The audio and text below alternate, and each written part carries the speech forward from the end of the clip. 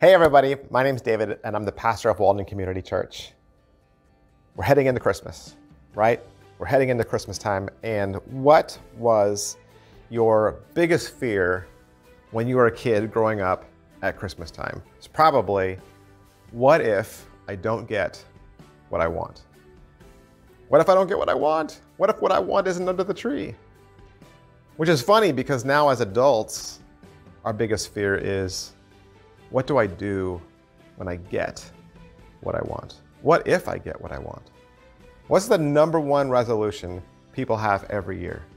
Like, what do you think the number one resolution in America is every year? What will be the biggest resolution in 2020? Get in shape, right? People want to get in shape. They want to lose weight. They want to feel better about themselves, exercise. And it's not rocket science. It's not rocket science. You could read all the books in the world, but we know the building blocks, right? We know the founding principles. There's only two things: eat less, exercise more, right? That's what we should do. And we say, you know, I've always wanted to lose 20 pounds. I've always wanted to lose 20 pounds. All right, well, if you've always wanted to do it, then why don't you do it? Well, because we start and then we end up self-sabotaging ourselves. You know, procrastination kicks in and self-medication kicks in. Things like drugs and alcohol and stress and drama and all these kind of things get into our life and they mess us up. And then we just hit the reset button and we just say, well, I'll just go back to how life was. I'll be fine with how life was. Do you know why self-sabotage is dangerous? Because it's so very subtle. It's so very subtle. It's just that voice that says, you can have a slice of pie before you go to bed. You can have one more cookie. Hey, it's last call. You can have one more drink. It's fine.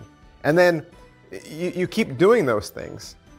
You keep allowing those voices into your head, and you then dig the hole deeper and deeper. And what you've done is you've built this system that you can't get out of. Now you have a hole that you can't climb out of. And then you give up. Then whatever dream it is that you wanted, you give up and you say, you know what?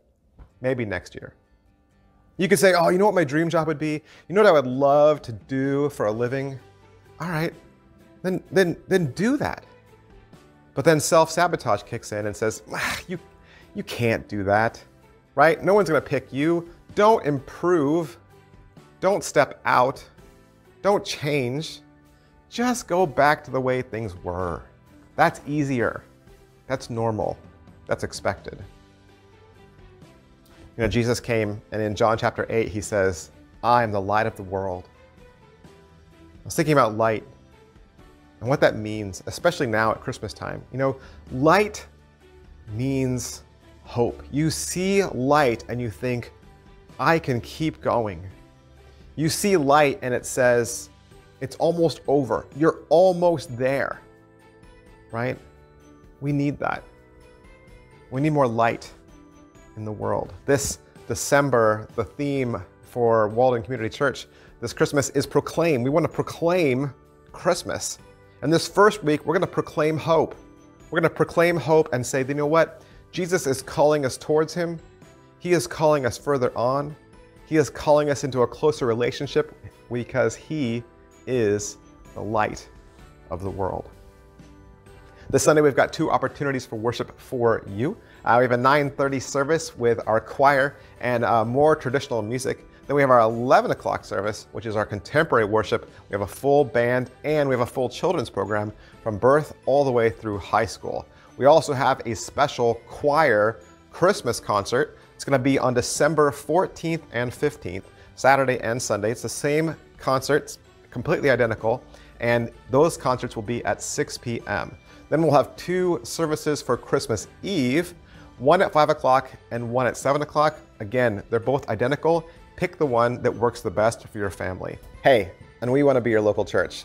You and yours have a very Merry Christmas this season.